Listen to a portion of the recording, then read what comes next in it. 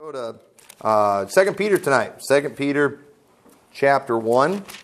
I mentioned this morning that it's kind of a two-parter. This kind of, it goes along with the message I preached this morning. I preached this morning about increasing knowledge. We ought to be trying to learn more. Don't get content with where you're at and just think you've arrived. We ought to constantly be learning, constantly trying to increase our knowledge and trying to increase our skills. We ought to want to get better at what we do. But that's more on a physical level, on a practical level, but also spiritually.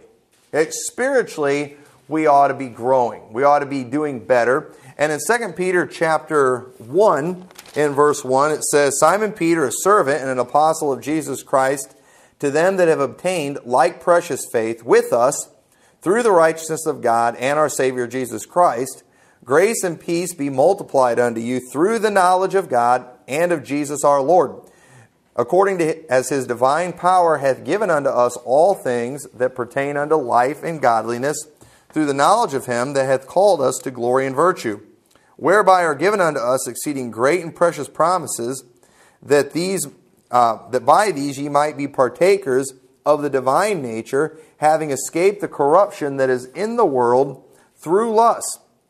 And beside all this, giving all diligence, add to your faith virtue, and to virtue knowledge, and to knowledge temperance, and to temperance patience, and to patience godliness, and to godliness brotherly kindness, and to brotherly kindness charity. For if these things be in you and abound, they make you that ye shall be neither barren nor unfruitful in the knowledge of our Lord Jesus Christ. But he that lacketh these things is blind, and cannot see afar off, and hath forgotten that he was purged from his old sins. Wherefore the rather, brethren, give diligence to make your calling and election sure, for if ye do these things, ye shall never fall. So tonight I'm going to talk about adding to your faith. And if you go back in verse 4, you might notice here it talks about whereby are given unto us exceeding great and precious promises, that by these you might be partakers of the divine nature, having escaped the corruption that is in the world through lust. All right, when we got saved, we became a new creature in Christ. We now have a spiritual nature, and if we will walk in the Spirit, we will not fulfill the lusts of the flesh. All right, but yet we still do have the lust of the flesh, don't we? Nobody in here stopped desiring to sin after you got saved, but you did receive a new nature, and so now you've got something in you that says, you know what, I don't want to do these things anymore. I want to get away from these sins. I want to be better. I want to overcome. I want to be more like Christ. But we have that flesh, and so thank God that He's given us that, He's revived our spirit. He's given us the Holy Spirit, and we can become more like Christ, but it's not a guarantee. Just because you're saved, it's not a guarantee that you're going to become more like Christ. We still have the lust of the flesh, and if we don't give all diligence, like it says, if we do not add to our faith, we're going to get in trouble. Our life is still going to stink. We're not going to be happy. We're going to be miserable. We're not going to have the abundant life like we talked about this morning. But I believe, though, I still believe that a person that believes in the Lord Jesus Christ, even if they never grow, they're still saved. But they're not going to have any rewards in heaven. And you've got these people out there. I listened to a message just the other day about a guy who was basically teaching if a person, believes on Christ, but they never repent, they never turn from their sins and start growing and becoming like they are in this church, they obviously never got saved. But that's not the case. And then at the same time, too, what about these people that give their hearts to the Lord, that we give them the gospel, they pray, and they get saved, but we never see any change in their life. They never get into church. Are these people for sure going to be in heaven? And, the truth is, if they believe in the Lord Jesus Christ, they will be in heaven. But here's the thing, if they do not add to their faith, okay, then they will be barren and unfruitful. They will give in to the lust of the flesh. They will deal with problems on this earth that a Christian should not deal with. They will have the chastening hand of God on them. And notice, He's telling us in here, in verse 5, He says, add to your faith.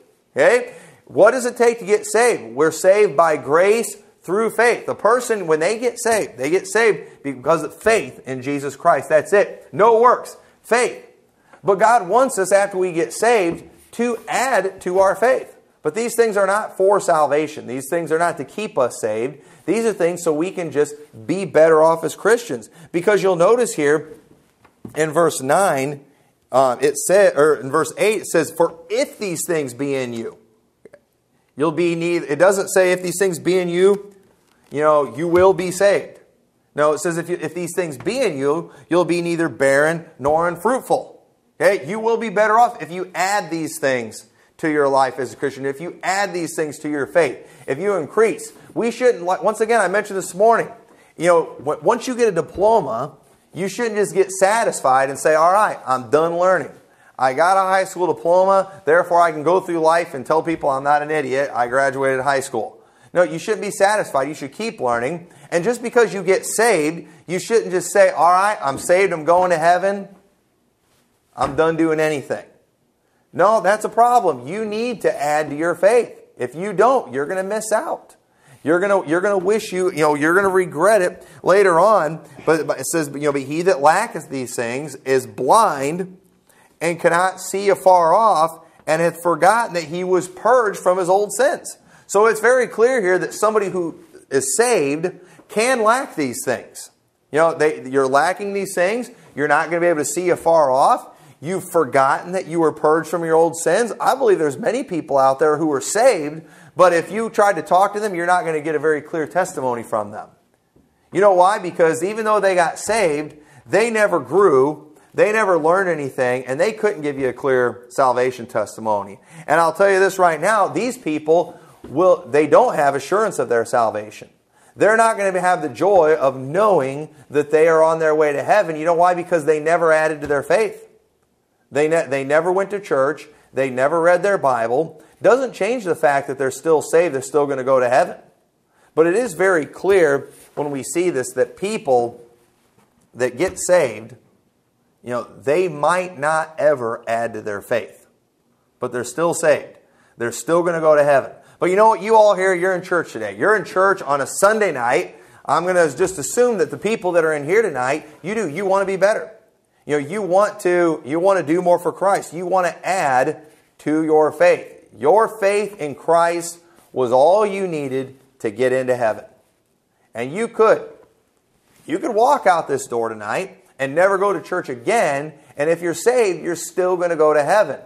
But if you do not add to your faith, you are going to miss out on a lot of great things. You will be barren and unfruitful. If you walk out of here tonight, you might have assurance of your salvation right now. But if you leave here tonight and you get away from God, I believe you're going to lose that assurance of your salvation. Later on, you might start to wonder. You're not going to be able to have that joy anymore and that peace. And you might not be able to die a peaceful death like a believer should die because you've done nothing with your faith. You didn't add to it. And so notice some things that it says to add to it. It's real clear here. It tells us exactly what to add. But the first thing it says, virtue. Okay? And virtue basically means strength. All right? Strength. We're trying to add, we ought to want to strengthen our faith. How much faith does it take for a person to get saved? I personally believe it takes very little for a person to get saved. We see people in the Bible who Jesus did miracles for when they had very little faith. You had Jesus asked the one man whose son was lunatic, do you believe? He said, "Lord, I believe. Help thou mine unbelief." A part of them believed, but a part of them didn't believe. There were a lot of people, they struggled. They didn't have a lot of faith, but they had just enough to do what Jesus said. And you know what? They got what they needed.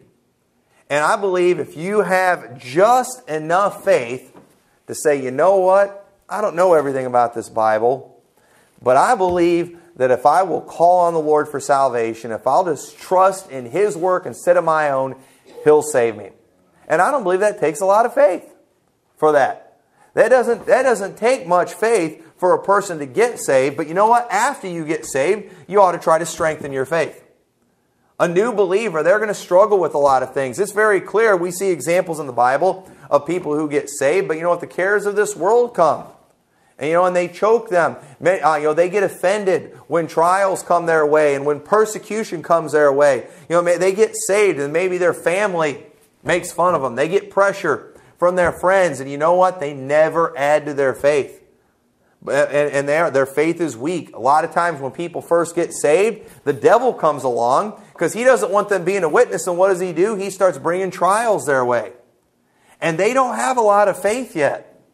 And many times they fall out and they get out of church. They get away from the things of God. And you know what? We shouldn't want that to happen to us. And so as believers, we ought to be adding virtue to our faith. We ought to be strengthening our faith. We ought to say, you know what? I want to become stronger Christians. And Philippians chapter 4, verse 8 says, finally, brethren, whatsoever things are true, whatsoever things are honest, whatsoever things are pure, or just, whatsoever things are pure, whatsoever things are lovely, whatsoever things are of good report, if there be any virtue, and if there be any praise, think on these things. There are some things that we ought to be trying to add in our life, things that we ought to be thinking of. And if there be any virtue, if there be any praise, if we're going to strengthen ourselves in some things, it ought to be these spiritual things. We ought to want to be stronger Christians. All right, I'm saved.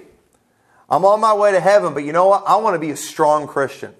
I want to be someone who has great faith. And we see in 1 Thessalonians chapter 4 and verse 9, it says, but as touching brotherly love, ye have not need that I write unto you, for ye yourselves, that's not what I wanted. I'm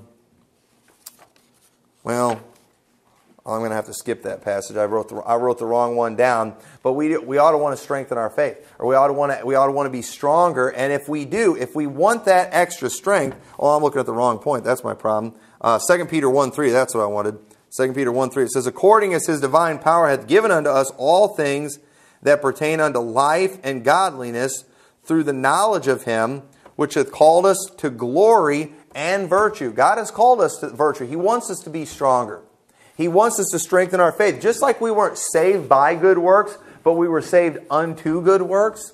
Okay? After we get saved, God wants us to add good works to our life. God wants us to add strength to our faith.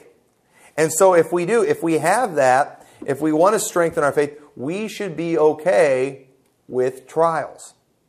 Okay? Isn't that what people do when they go to the gym and when they exercise? What are you doing? You're purposefully putting yourself through a physical trial so you can do more. I want to be able to lift this much weight, because if I do this, I'll strengthen myself, and eventually I can lift even more weight. I'll be able to accomplish more. I want to be able to run a mile under a certain time. And you want to get faster at it. You want to get better at it. You're trying to strengthen yourself. And sometimes you put yourself through some painful things. Why? Because you want to be stronger. There's nothing wrong with that. But boy, Bible teaches that bodily exercise profiteth little. Godliness is profitable in all things. So why wouldn't we be willing to go through a hard time in our life? Why wouldn't we be willing to allow God to, put us through a trial in our life if we know if I get through this trial, I'll be stronger. I'll be a better Christian. My faith will be strengthened. And God has called us to glory and virtue. And we ought to want to be strong Christians. We ought to be okay with spiritual trials. And so he says, after adding to your faith virtue, and to virtue knowledge. Okay? One thing, when it comes to physical exercise, okay, knowledge is a big part of strength, okay, and being able to accomplish something physically. It's important that you know your body. Okay? I've known a lot of younger people. I've always been a good runner. I've always been good at running long distances. And I can beat lots, in the past, I've beaten guys a lot younger than me, in a lot better shape than me, just because I have a lot of experience running and I know how to pace myself. I know my body. I know how fast I need to be running, and it just comes with practice. But what do a lot of young guys do that aren't used to running? They'll weigh 20 or 30 pounds less than me. They're in a lot better shape than me. They're physically faster than me. But what do a lot of young guys do in like a 5K? Man, they just take off right from the get-go. I mean, they just blast off out in front of everybody, but then later they're huffing and puffing and they're dying. and they end up giving up. And then, and a lot of times too, some of the best runners that are out there are like people in their 40s and 50s. Right? They know their bodies. They know how to pace themselves. They know how they know how hard to run. And young people, they don't know that many times. And spiritually speaking, when we're going through difficulties, okay, those trials that we've been through in the past, they teach us how much we can endure. And so a lot of times too, that young person, that first time they run and they get that pain in their side, they're ready to call 911. They think they're going to die. And so I've got to give up. I've got to quit. I'm hyperventilating, whatever. But that person who's experienced, they understand. I can run through this. I can overcome this. This isn't going to kill me. I'm going to be fine. They know exactly. We know what we can take, and that knowledge comes after we go through trials. And when we deal with spiritual things, spiritual hardships, spiritual trials, we find out. We learn how to get through these difficulties. And 2 Peter chapter 3, verse 18 says, "But grow in grace and in the knowledge of our Lord and Savior Jesus Christ. To Him be glory both now and forever. Amen." One of the things that we do as we go through trials, we learn more about God. And when we learn about God and we grow in the knowledge of our Savior, when we're facing these things, it's like, we know God well enough to know God's going to get me through this. God's going to take care of this. Sometimes you almost even know how He's going to take care of it. We don't always know that, but we do. We just have that calm assurance that God is going to take care of this. Well, how do you know that? Well, because I've been through this 100 times. We've seen this over and over again, and God always comes through, and you just have that confidence. It comes, as you grow, as you add to your faith, as you add strength, as you add virtue, and you add that knowledge to it, and it helps you get through those things. Colossians chapter 2, turn over there real quick. Colossians chapter 2 and verse 1. It says, "For I would that ye knew what great conflict I have for you, and for them at Laodicea, and for as many as have not seen my face in the flesh, that their hearts might be comforted, being knit together in love, and unto all riches of the full assurance of understanding, to the acknowledgement of the mystery of God and of the Father and of Christ, in whom are hid all the treasures of wisdom and knowledge. And this I say, lest any man should beguile you with enticing words." Okay, in Him, in Christ, are hid all the treasures of wisdom and knowledge. As we grow in knowledge of the Lord, then it's going to make it much more difficult for the phonies to come along and to entice us and to trick us and to trip us up. And whenever you're going through, and I'm talking about running and just physical trials, but it's like, spiritually speaking, whenever you're going through trials, it's helpful having people cheer you on, isn't it? It really helps. But the devil, he does just the opposite. The devil, he's the one telling you you can't make it. You're going to die. You've seen those people out there when you're running those races. There's usually people that they try to cheer you on. You're trying to maybe you got a child out there running. You're not going to die. You can do this, and you're trying to get people to run through it and get through those difficulties. And when it comes to the challenges that we face in our life, you've got the devil that comes along and he'll entice you. You can't do that. You got the false prophets that come along and they will deceive people and they'll bring doubts people's way. Or maybe not even just a false prophet, but maybe just a coworker, maybe a family member.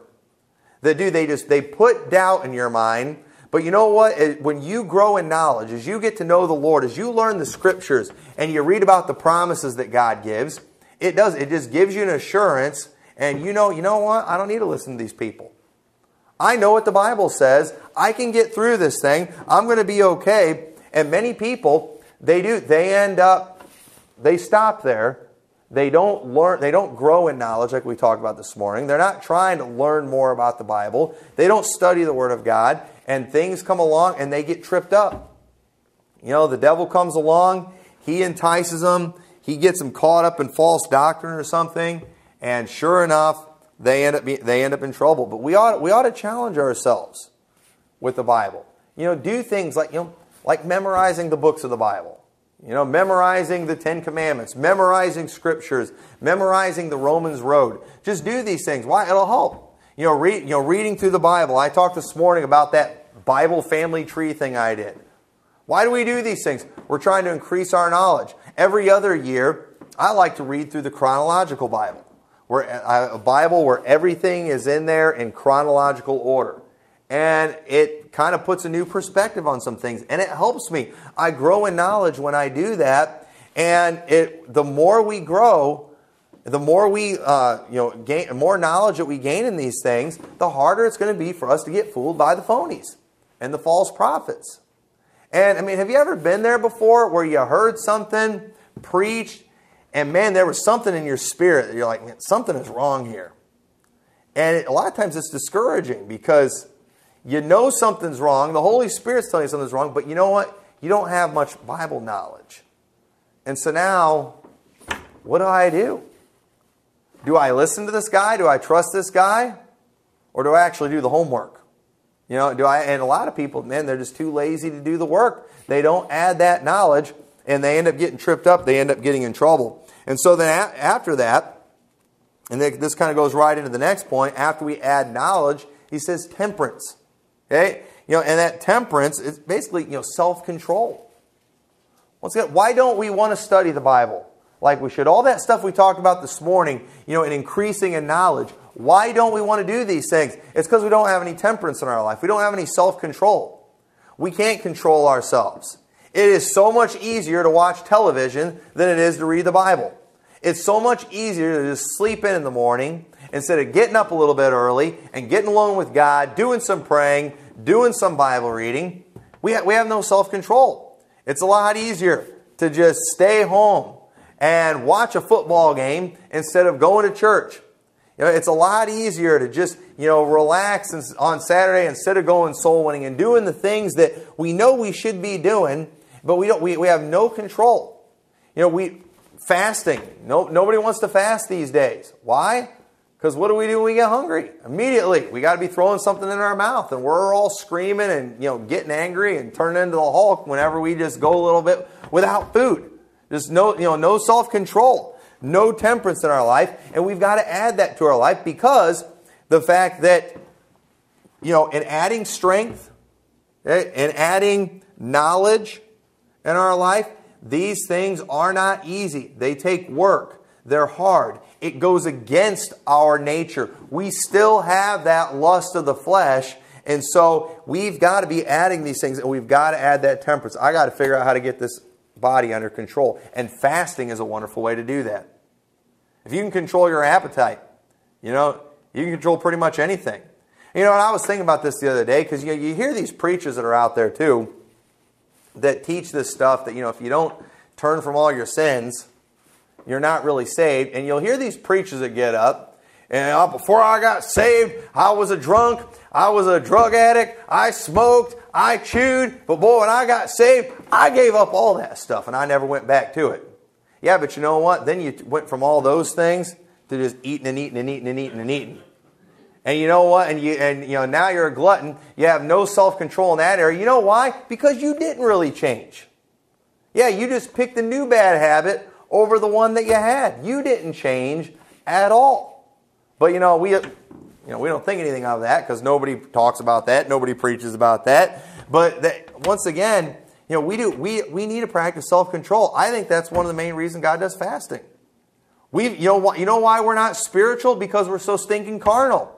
We're so devoted to this flesh.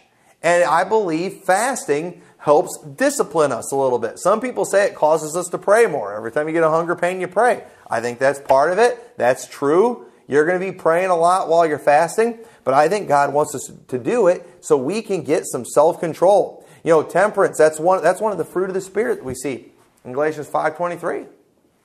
Love, joy, peace, long-suffering, gentleness, goodness, faith, meekness, temperance. Against such, there is no law. We need to have self-control. That self-control will help us avoid different sins. You're not going to be as likely to go around cussing And blaspheming, if you've got some self-control, you're going to be less likely to lose your job because you lost your temper with a coworker and punched somebody. It's going to save you so much trouble. How many times have you had a bad week in your marriage because of one thing that you said? A little bit of self-control could have avoided a whole bad week if you just had a little bit of temperance. You would have avoided that. And so we need to understand we've got to be adding these things to our life. Discipline ourselves.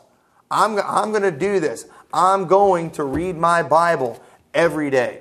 I'm going to pray every day. I'm going to make this a part of my life. I'm going to have a disciplined routine. And there's a lot of people out there who they figure out how to, they'll get their diet under control. They've got this strict exercise routine. And I even know a lot of Christians like this too. You've got these Christians that are out there and they get all this physical stuff figured out. They've got the healthy diet. They've got the exercise program. They lose all the weight. They get themselves in great shape. And now all of a sudden they think they're spiritual as all get out. But during all those months of doing that, they didn't read their Bible. They didn't win anybody to Christ. They didn't do anything spiritual during that time. And they act like they're the spiritual ones, because they got their body under control. And listen, I believe if we practice self-control physically, I believe it can help us spiritually too. But you know what? If having self-control physically means we have self-control spiritually, well then who should be the most spiritual people in the world? Athletes. And they're some of the most wicked people in the world. You know why? Because they just have different things of the flesh that they get all caught up in. But we need to be adding these things to ourselves. And then after temperance, that self-control, it's hard. And you can see how these things go along. So if you're going to have temperance in your life, you're going to have some patience. You're going to have to add patience. And we all hate this one, but we all know that we're supposed to have patience in our life. And Romans 8:25 says, "But if we hope for that we see not, then do we with patience wait for it." Sometimes we just have to wait for things. We've got to wait for God to come through. Longer than we want to. There's plenty of things that I'm praying for right now that I thought God would have taken care of a long time ago. I thought He'd answer that prayer a long time ago. But you know what? I'm still waiting for it. And I got to keep waiting for it. And you know what? We're supposed to want to be adding these things to our faith. We're supposed to be wanting to add patience in our life. But you understand that for us to grow in patience means we have to have times where we wait on the Lord. And those might be, for us to really grow in patience, we might have to wait a really long time. And once again, then do we with patience wait for it? It's like we want patience and we want it now, don't we? And it's just like, no, the whole thing with patience and learning patience is waiting, and waiting a really long time. And the longer we wait, the more patience we will gain, the more that we will learn. But and the thing is too, after you add patience in your life, after you've for a long time you waited on something and God finally came through, in whatever the situation is, you realize it's going to help you in all these other things we've talked about. It'll help you have a little more temperance the next time. The next time you face a trial, where before, you were just antsy, you were doubting God, you will have the knowledge of that previous situation. You will remember that you survived that. You'll remember that God got you through that. And that temperance, that knowledge that you've learned, it has now increased your faith. And while you're going through something really difficult, you've got all those things now. You've got the faith, you've got the knowledge, you've got the temperance, and you've got some patience. And now that the next trials come your way, you're going to do a lot better because you've added some things to your faith. And I'm tired of seeing people just, giving up on different trials and just falling out and getting out of the will of God and getting out of church. And listen, it's going to keep happening until Jesus comes back. We're going to see this kind of thing. But you need to understand that while you see these things happen to other people, it could happen to you too if right now you're not adding things to your faith. You might think, I don't need these things right now. Things are fine right now. I'm happy where I'm at right now. I'm content with myself right now. But once again, like we talked about this morning, you need to add. You need to increase. Because if you don't know what's coming down the road, you don't know what kind of trial God might want to put you through in the future. And if you're not adding to your faith right now, it may only be a matter of time before you fall out, before you're the next casualty. So right now, you ought to be exercising yourself spiritually. So you'll be ready for these things. And so adding patience. Romans 15:4 says, for whatsoever things were written aforetime were written for our learning, that we through patience and comfort of the Scriptures might have hope. Okay? Many times we go to the Scriptures to help us have patience. We like reading the stories about how God came through for people. I like reading the story about Shadrach, Meshach, and Abednego. But you know the thing that we forget about that? Do you realize Shadrach, Meshach, and Abednego got thrown in the fiery furnace? You know, Daniel got thrown into the lion's den. Sometimes God might actually want us to go through that trial that we're asking Him to help us avoid. And I've used this illustration before, but you know, when you read that story of Shadrach, Meshach, and Abednego, you can read it pretty fast. It's all in one chapter. But understand, if we were in that situation, if we would have been them, what would our prayer have been? Lord, don't let me get thrown in the furnace. Lord, don't let me get thrown in the furnace. But do y'all realize that's the best part of the story? They got thrown in the furnace. But God got them through it. And you know what? Most of our prayers that we have in our life are, Lord, don't put me through the trial. Lord, don't let this happen to me. Lord, don't ever let me go through that. But listen, God might want you to go through that, because that's going to be the best part of the story. That's what's going to help you add these things to your faith, and you might be able to be a help to someone else. We get helped all the time from these stories that we learn about in the Old Testament. And you going through a trial in your life might be a help to someone else in the church. When they're going through difficulty, you can go tell them your story. Hey, you know what? God doesn't just deliver people in the Bible. He delivered me too. God didn't just get Daniel through a lion's den. Let me tell you what He put me through in my life. And your patience that you have, that you've learned, can help someone else. Hey, I've been where you're at. I've seen what you've seen. I know what this is like. And you can help that person in a way that maybe nobody else can, because God's given you that. And so because you've added to your faith, now you're able to be a blessing to other people in ways that not everybody can be a blessing. And so, you might think, I don't need this now, but you don't know when you're going to need it later. So be adding to your faith. And so after that, patience, it says into patience, godliness. Why does God put us through these things? He wants us to become more like Him. He wants us to be like Him. You know, it's like we have this idea that because we still have the flesh, we have an excuse for being carnal. We have an excuse for being sinful. But listen, God gave us the Spirit so we wouldn't have to walk in the flesh. So we could walk in the Spirit. So we wouldn't fulfill the lust of the flesh. We have the ability to be godly. We don't have to sin. Just because, it's going to happen, or that we're going to have failures, it's not an excuse for us to just slack off. Let's see how much of this sin we can avoid. Let's see if we can't just go our entire life without doing these things. Go ahead and challenge yourself. And I don't say these things bragging, but I use these things to motivate me. You know what? I'm 36 years alcohol free. And you know what? I'm going for 37. And you know what?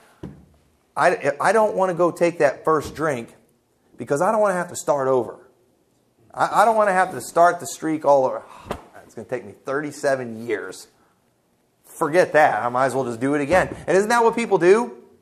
That's why you never want to commit that sin the first time. It's just easier to do it the next time. But you know what? Okay, maybe it hasn't been that long for you. But you know what? Start new and just keep going. Challenge yourself. Try to get better. Try to become more like Christ. Try to get where you're thinking like him. Learn his words. Apply them in your life. I hate to just use a cliche, but what would Jesus do? Practice that in your life. How would he respond in this situation? I want to be like him. And we do these things all the time when it comes to the physical things. Famous athletes. I remember, when I was younger, of course, Michael Jordan, he was the biggest thing. And I can't tell you how many times I watched guys dribble a basketball down the court with their tongue hanging out of their mouth. Why would you do that? That's what Michael Jordan did. We would always copy the things that we saw these other athletes do, things that didn't even necessarily help. Why did we do those things? Because we wanted to be like that athlete. And we would do the weird things. We would dress the weird ways. One thing that Michael Jordan, too, contributed greatly to society. His greatest contribution to society is he is one that kind of brought in the baggy shorts, the longer shorts. Remember those nasty Daisy Dukes they used to wear in basketball? Then Michael Jordan came along, he started wearing the longer shorts, and now, people don't, most guys don't wear those shorts.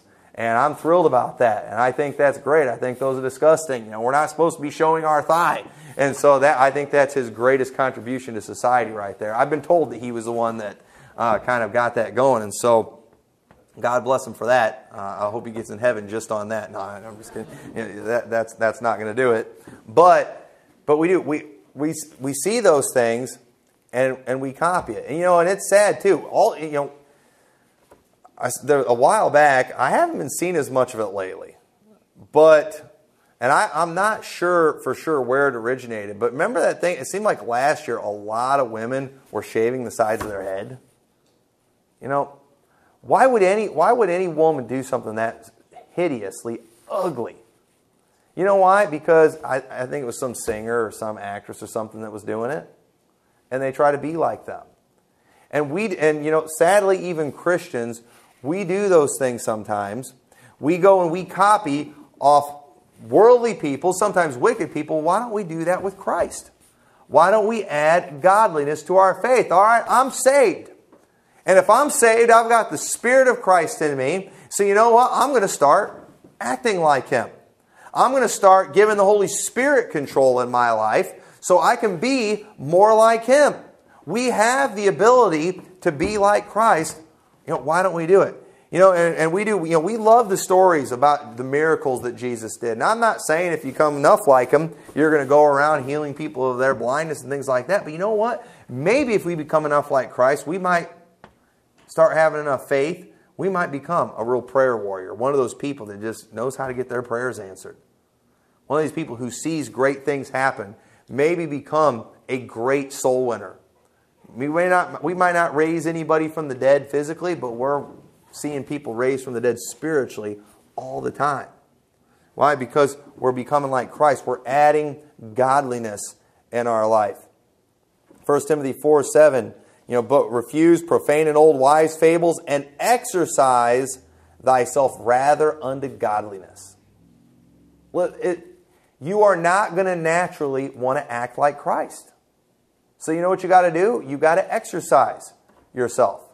If you want to get the bigger biceps, you don't get that from lifting a spoon to your mouth every day. Our normal chores that we do. You got to go get some weights and you got to lift those. You have to do things that aren't pleasant. Things that you don't really want to do. And if we want to become more like Christ, we've got to do things that go against what this flesh wants to do. And on purpose, we have to make an effort to be like Christ. And it's not going to be easy because we've got this flesh in our way. But we can do it if we'll add that godliness. And then it says, and to add godliness, brotherly kindness. Romans 12:10. Romans 12:10 says, be kindly affectioned one to another, with brotherly love and honor, preferring one another. Now, how am I supposed to do that? How am I supposed to have brotherly kindness? Well, that comes with godliness. Let this mind be in you, which was also in Christ Jesus. Who being in the form of God, thought it not robbery to be equal with God, but made himself of no reputation, took upon himself the form of a servant, and was made in the likeness of men. And why did he do all those things? So he could come and he could die for us. He was thinking about us. He was thinking about others. Look not every man on his own thing, but every man also on the things of others. Jesus did that. Well, I don't want to do that. I'd rather be selfish. I would rather take care of my needs than someone else's. Okay, well, that's where the exercise comes in. Well, guess what? Jesus didn't do that. He thought about other people. So you know what? Forget about what you want right now and do something for somebody else. Go. I don't feel like it. I know. But do it anyway. Jesus didn't feel like going to the cross, but He went to the cross, didn't He? The Bible says He despised the shame, but He did that. I don't feel like being nice to my brothers in Christ. I don't feel like being loving, but you know what? I'm going to do it anyway because that's what Jesus did. Jesus said, not my will, but thine be done. So I'll do that too. And I'll be kindly affectionate one to another. I'll be like Christ. And then 1 Thessalonians 4:9, but as touching brotherly love, ye need not that I write to you, for ye yourselves are taught of God to love one another. He's taught us that, He told us that, and He showed us how to do it. He did it. He set the example in that area, and so we ought to add brotherly kindness, and in the brotherly kindness, charity.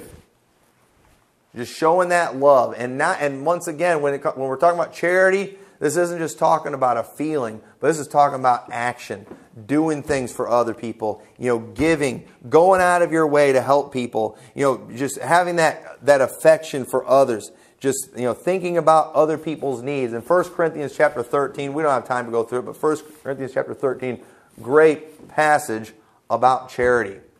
We ought to have these things in our life. I don't feel like doing that. What do your kids want to do? What do your kids all do when they're little? They get selfish with stuff, don't they? They scream when their brothers or sisters take something that's theirs. They do. They get greedy with things. And you don't teach them that, do you? Nobody ever taught their kid, hey, if you see your brother or sister touch one of your toys, scream. You don't teach them that. They just do it. It's completely natural for us to be selfish, but being charitable and doing without something so we can help somebody else, that does not come naturally. That's something that we do when we add things to our faith, when we're exercising ourselves to godliness, trying on purpose to be like Christ, which goes against our nature. That's when we do those things. And we ought to be trying to reach new levels in our spiritual life. We ought to do that. We ought to be challenging ourselves. I want to get to that next level. I want to do that next thing. In running, I ran in a 10K here in town one day. Well, now, next time I'd like to do a 15. Try to add to that. I'm always trying to beat my times, trying to do better. That's fine, but that's in the physical stuff. But you know what? What if we start doing that in the spiritual stuff? You know what? I used to just go to church once a week, but I'm going to start going twice a week. I'm going to go 3 times a week. You know what? I'm not even just going to go to church. I'm going to start reading my Bible every day. I'm going to read through the Bible every year. You know what? Now I'm going to see if I can read through the Bible 2 times in a year. Just start adding things. Trying to do better, adding to your faith. And so, when it says in this passage, if we have these things in our life, we will never fall. Okay, go back to 2 Peter. I'm not going to quote this right if I don't go back and look at it. But it says,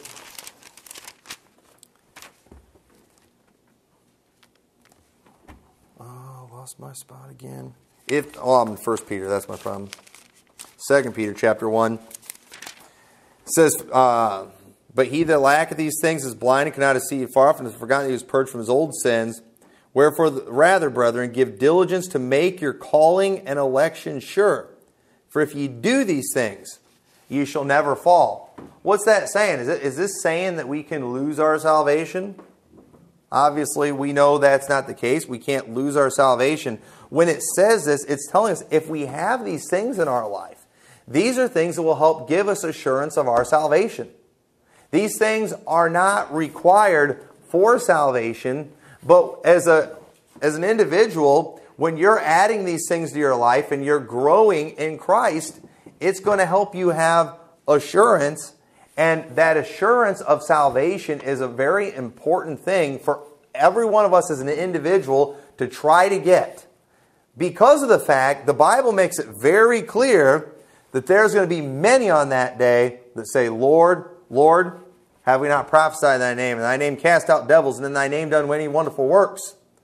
Those people thought they were saved, didn't they?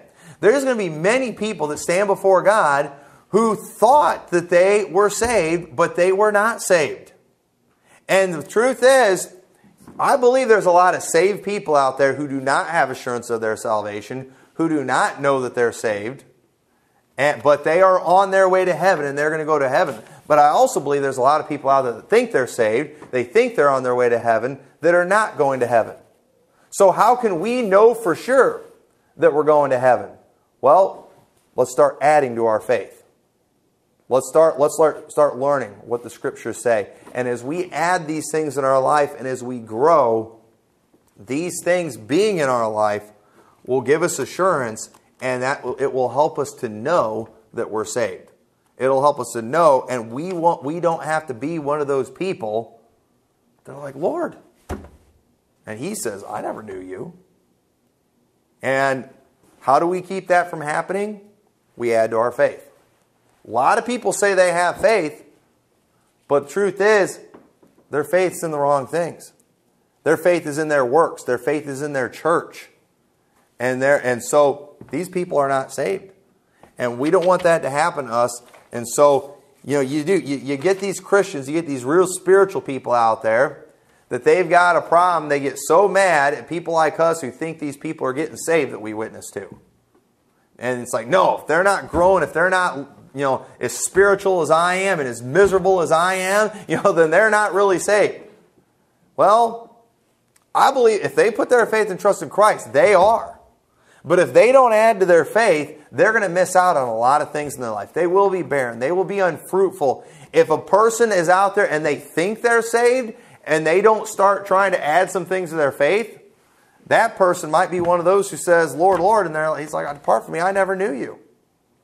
And so listen, these people that we witness to that never grow, I'm not going to stand here and say, these people are okay, they've got nothing to worry about. No. They need to get in church. They need to start reading their Bibles. They need to start adding to their faith because they need to be fruitful. They're going to regret it when they stand before God. There's going to be a lot of saved people that go into heaven and are going to have nothing but regrets because of the fact they have no rewards. They didn't do anything for God. And I don't want that to be me. And I don't want that to be you here in the church. And so all of us in here, we need to start adding to our faith. I hope nobody in here is satisfied with where they are in their Christian life. You need to be adding to your faith. Every one of these things that are mentioned, like, I've got all those things. All right, well, try to get more. I've got patience. Well, try to get more patience. I've got self-control. Try to get more self-control. Add these things in your life, and if you do, you'll never fall. And that I don't believe that's talking. That could be talking too, just about falling in your Christian life. Failing, messing up, getting out of the will of God. I don't want that. I don't want to fall as a pastor. I don't want to have a big scandal come up and ruin my reputation, ruin the reputation of this church. But if I don't add to my faith, that could happen. I could fall into sin.